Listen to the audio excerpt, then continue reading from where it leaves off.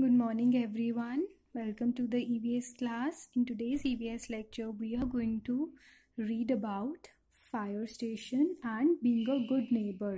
So आज हम fire station के बारे में पहले पढ़ेंगे. कल हमने बैंक और पुलिस स्टेशन के बारे में पढ़ा था. So let's start the topic. The fire station is also an important service cell in the neighborhood. जैसे पुलिस स्टेशन हमारी सोसाइटी के लिए इम्पॉर्टेंट है ना, हमारी सेफ्टी के लिए, वैसे ही जो फायर स्टेशन है वो भी एक इम्पॉर्टेंट सर्विस है नेबरहुड में. मतलब हमारे आस पड़ोस में हमें फायर स्टेशन भी उतना ही ज़रूरी चाहिए ना जैसे हमें पुलिस स्टेशन चाहिए. क्योंकि कभी भी अगर कहीं भी क्या है फायर लग जाती है तो कौन हेल्प करता है हमारी? जो फायरमैन होते हैं वही हेल्प करते हैं ना हमारी. सो इसीलिए फायर स्टेशन क्या है, एक इम्पॉर्टेंट सर्विस है. A fire station has firefighters और firemen and fire brigades. जो फायर स्टेशन होता है वहाँ फायर फाइटर्स होते हैं, फायरमैन होते हैं और फायर ब्रिगेड्स होते हैं. फायर फाइटर्स और फायरमैन का मतलब जो जैसे आप देख रहे हो ना इस पिक्चर में, ये क्या है, एक फायरमैन है जो हमारी हेल्प करता है फायर को बुझाने में. When a fire breaks out, कभी भी अगर कहीं भी क्या है आग लग जाती है, the red fire brigades. Fire brigade का कलर कौन सा होता है?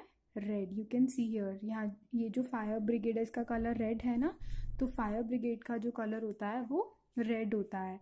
So fire brigade rush to the spot to save people. कहीं भी जब आग लग जाती है तो जो रेड कलर की फायर ब्रिगेड होती है वो क्या है, उस स्पॉट पे जहाँ आग लगी होती है वहाँ क्या है, तुरंत पहुंच जाती है. टू सेव पीपल, सेव होता है बचाना, लोगों को बचाने के लिए.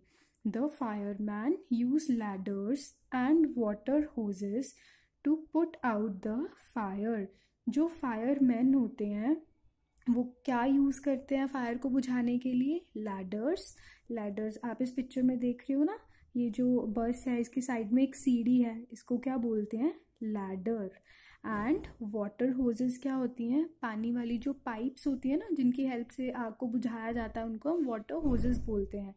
लाइक दिस येलो कलर आप देख रहे हो ना, येलो कलर में क्या है, एक पाइप है जो क्या है राउंड करके ऐसे रखी हुई है ना. So this is water hoses. तो इन्हें किस लिए यूज किया जाता है? To put out the fire, मतलब आग को बुझाने के लिए. The duty of a fireman is very risky. जो फायरमैन की ड्यूटी होती है वो बहुत रिस्की होती है ना, क्योंकि क्या है कहीं भी आग लग जाती है तो कितना डेंजरस होता है वहाँ पे जाना. लेकिन जो फायरमैन होता है फिर भी वो हमारी हेल्प के लिए वहाँ पहुँच जाते हैं. तो उनकी जो सर्विस है, उनकी जो ड्यूटी है बहुत ही रिस्की, मतलब डेंजरस है. You can dial 101 to call a fire brigade. आप क्या कर सकते हो जब भी आपको फायर ब्रिगेड को बुलाना है, अगर कहीं भी आग लग जाती है तो आप किस नंबर पे डायल करोगे? 101. So by dialing this number you can call fire brigade. So this is all about fire station. I hope आपको क्लियर हो गया इसके बारे में. Now we will read about being a good neighbor. On page number 27. Being a good neighbour का मतलब एक अच्छे नेबर की तरह हम कैसे रहते हैं. To live happily in the neighbourhood we need to be a good neighbour. अगर हमें हैप्पीली होता है खुशी से अपने नेबरहुड में रहना है तो हमें एक अच्छा नेबर बनने की ज़रूरत है ना. अच्छा गुड नेबर मीन्स अच्छा पड़ोसी. A good neighbour is one who is ready to help other neighbours. और अच्छा नेबर, गुड नेबर कौन होता है? जो अपने नेबर्स की हेल्प करता है, जो हमेशा अपने जो आस पड़ोस के लोग हैं उनकी हमेशा हेल्प करता है, वही एक अच्छा और गुड नेबर होता है. Here are some ways that make you a good neighbour. तो यहाँ आपको बहुत सारे वेज बताए गए हैं जिससे क्या आप एक अच्छे नेबर बन सकते हो. So first is children of my neighbours stay at our home. Stay का मतलब होता है रहना. When their parents go out for shopping. जैसे सपोज कि आपके पड़ोस में कोई भी रह रहा है, तो अगर उनको कहीं बाहर जाना है, शॉपिंग के लिए जाना है, तो वो अपने बच्चों को साथ में नहीं लेके जा सकते, तो आप उनको अपने घर पे रख सकते हो ना, उनके साथ खेल सकते हो, थोड़ा टाइम उनको अपने घर पे रख सकते हो. सो ये क्या एक अच्छे गुड नेबर की क्वालिटी है. We take urgent messages of our neighbors when they are not at home. और अगर आपके नेबर्स घर पे नहीं है और कोई भी उनके घर पे एक इम्पॉर्टेंट मैसेज देने आया है या कोई भी उनके लिए कुछ इम्पॉर्टेंट चीज़ देने आया है, तो आप उसको रिसीव कर सकते हो ना, चाहे वो मैसेज है या कोई भी और इम्पॉर्टेंट चीज़ है, और आप उनको बाद में बता सकते हो। तो ये भी क्या है, एक अच्छी क्वालिटी है गुड नेबर की। Third point is we as volunteers serve our guest when there is any celebration. और जब अगर हमारे घर पे कोई सेलिब्रेशन है और गेस्ट आते हैं तो हम उनको अच्छे से सर्व करते हैं ना, चाहे वो नेबर्स के हैं चाहे वो हमारे गेस्ट हैं, हमें उनको हमेशा अच्छे से ट्रीट करना चाहिए। And the fourth point is whenever there is a celebration at home, we invite all our neighbors। अगर आपके घर में कोई भी फंक्शन है, कोई भी सेलिब्रेशन है ना, कोई भी पार्टी है, सपोज आपके घर में बर्थडे पार्टी, आप किसको बुलाते हो, अपने नेबर्स को बुलाते हो ना। सो कोई भी सेलिब्रेशन है, हमें अपने नेबर्स को क्या करना चाहिए, इनवाइट करना चाहिए।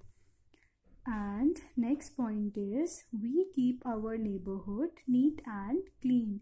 और हमें जो हमारा नेबरहुड होता है, हमारा आस पड़ोस, उसे नीट एंड क्लीन मतलब साफ सुथरा रखना चाहिए। And the last point is we take good care of our neighbours when ever they are sick. हमें जो हमारे जो नेबर्स होते हैं ना, अगर वो बीमार हो जाएं, सिक का मतलब होता है बीमार, तो उनकी केयर करनी चाहिए, उनका ध्यान रखना चाहिए। ये क्या एक अच्छी नेबर की क्वालिटी है, क्योंकि कोई भी डिफ़िकल्ट सिचुएशन है तो सबसे पहले हमारे काम कौन आता है, हमारे नेबर्स ही हमारे काम आते हैं ना, तो हमें भी उनका अच्छे से ध्यान रखना चाहिए। सो आई होप आपको ये सारी क्वालिटीज़ क्लियर हो गई हैं कि हम एक अच्छे नेबर्स कैसे बन सकते हैं। नाउ आपको यहाँ एक ग्रीन कलर का बॉक्स दिया हुआ है, यहाँ आपको क्या करना है, do you know some other ways in which you can be friendly to your neighbours. क्या आप और कोई वेज बता सकते हो इन सब वेज को छोड़कर, जो आपको बुक में दिए गए हैं, इनको छोड़ के आपको यहाँ क्या है, कोई भी वेज लिखने हैं जिससे आपके अपने नेबर्स के साथ फ्रेंडली होते हो, या आपको वो चीज़ अपने नेबर्स में आपको एक अच्छी क्वालिटी लगती है ऑफ अ गुड नेबर, तो यहाँ आपको वो क्या है, वो वेज लिखने हैं। So please write the ways of a good neighbor here in the green box. And today we have completed this chapter, so please read the chapter carefully, and अगर आपको किसी भी word में कोई problem है, आप कभी भी मुझे contact कर सकते हो, but you have to read the chapter properly. Thanks and have a great day.